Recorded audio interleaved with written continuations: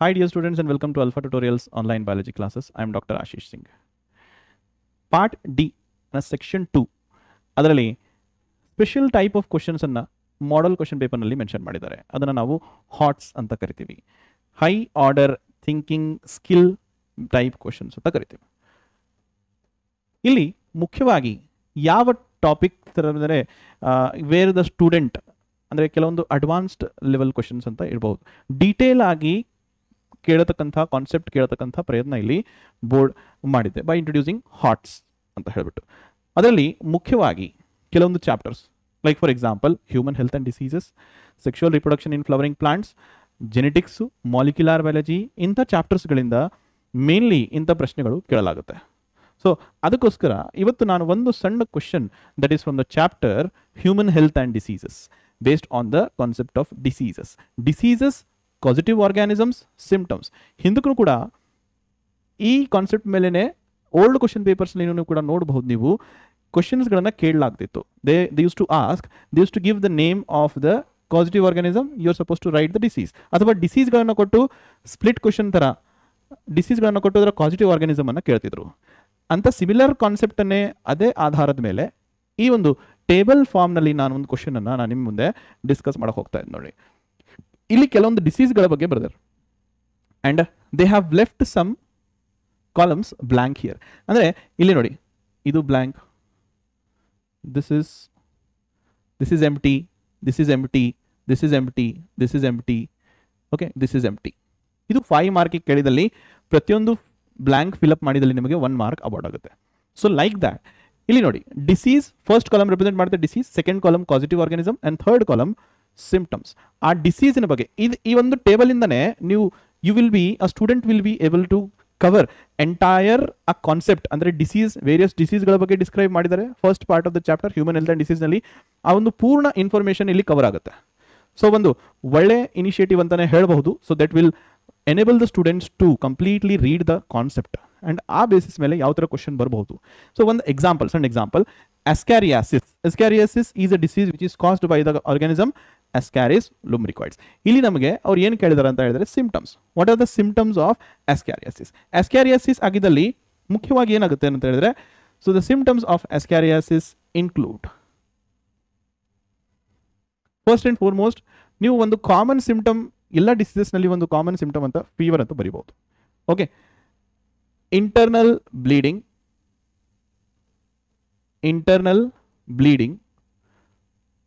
intestinal blockage,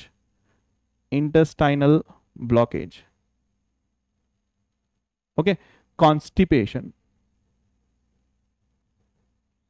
ಈ ಒಂದು 4 symptoms ಅನ್ನು ನಾನು ಇಲ್ಲಿ ಮೆನ್ಷನ್ ಮಾಡಿದ್ದೇನೆ. So fever, Ascariasis is a condition that is caused by the roundworm Ascaris lumbricoides. Ali Ascaris will be localizing, this worm will be localizing into the intestine. Intestinally, intestine tube like structures idugalli ee worm localize agbiಟ್ಟು that will cause the hurdle in passage of the food.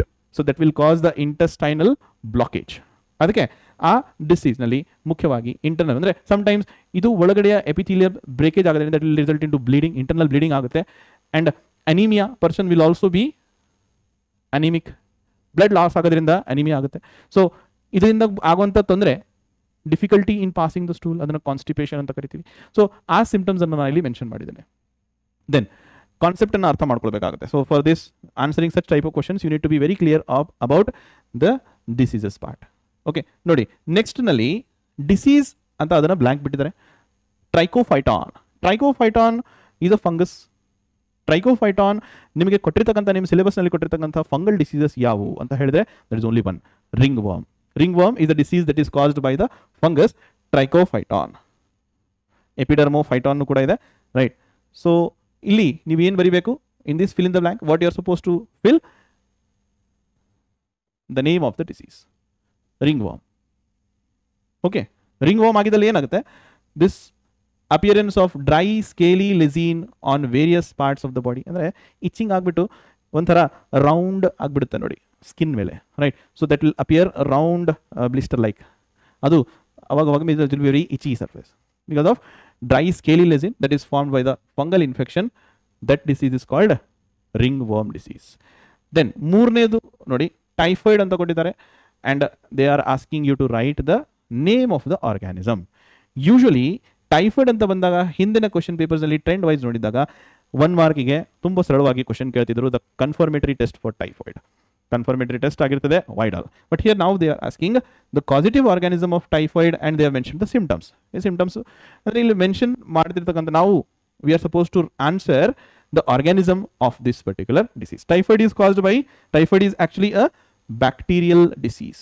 Typhoid ಏನಿದೆ, it is a bacterial disease caused by the bacteria Salmonella typhi.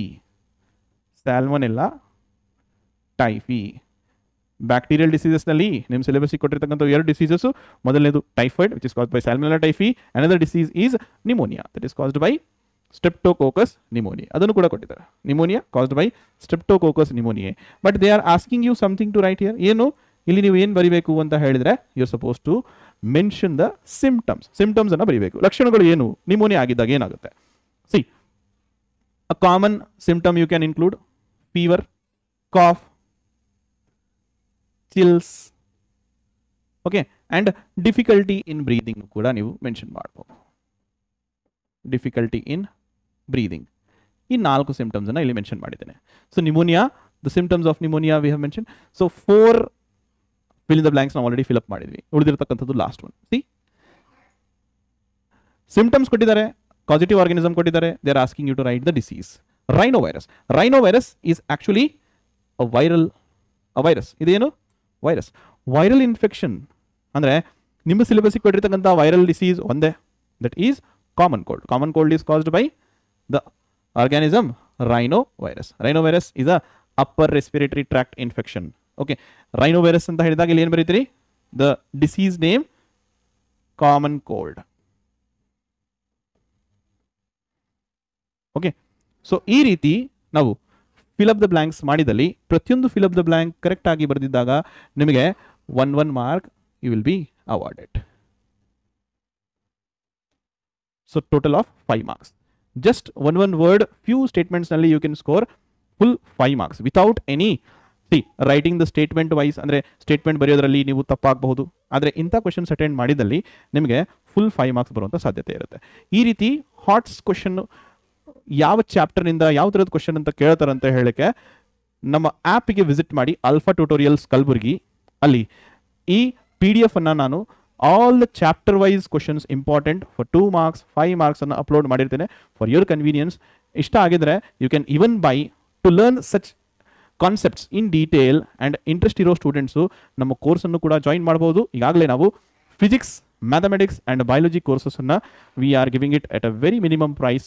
Interested ಆಗಿರೋ students you can watch the video. First chapter of maths and biology completely free ಆಗಿರುತ್ತೆ. ನೋಡಿ, ಇಷ್ಟ ಬಂದರೆ ಮಾತ್ರ course purchase ಮಾಡಿ. So ಇನ್ನೊಂದ್ಸರಿ ಹೇಳ್ತಾ ಇದ್ದೀನಿ, ಈ PDF ಅನ್ನ ನಾನು ನಿಮಗೆ ಆ್ಯಪ್ನಲ್ಲಿ ಅಪ್ಲೋಡ್ ಮಾಡಿರ್ತೀನಿ. ಅದರ ಆ್ಯಪ್ ಡೌನ್ಲೋಡ್ ಮಾಡ್ಕೊಳ್ಳೋದಕ್ಕೆ ಲಿಂಕನ್ನು ವಿಡಿಯೋನ ಡಿಸ್ಕ್ರಿಪ್ಷನಲ್ಲಿ ಲಿಂಕ್ ಅವೈಲೇಬಲ್ ಇರುತ್ತೆ, ಕ್ಲಿಕ್ ಮಾಡಿಕೊಂಡು ಇನ್ಸ್ಟಾಲ್ ಮಾಡ್ಕೋಬಹುದು. ಸೊ ಈ ಒಂದು ವಿಡಿಯೋನಲ್ಲಿ ಇಷ್ಟೇ. ಮತ್ತೆ ಸಿಗೋಣ ಇನ್ನೊಂದು ವಿಡಿಯೋನಲ್ಲಿ with one more concept. Until then, keep learning and all the best for your midterm examinations. Thank you.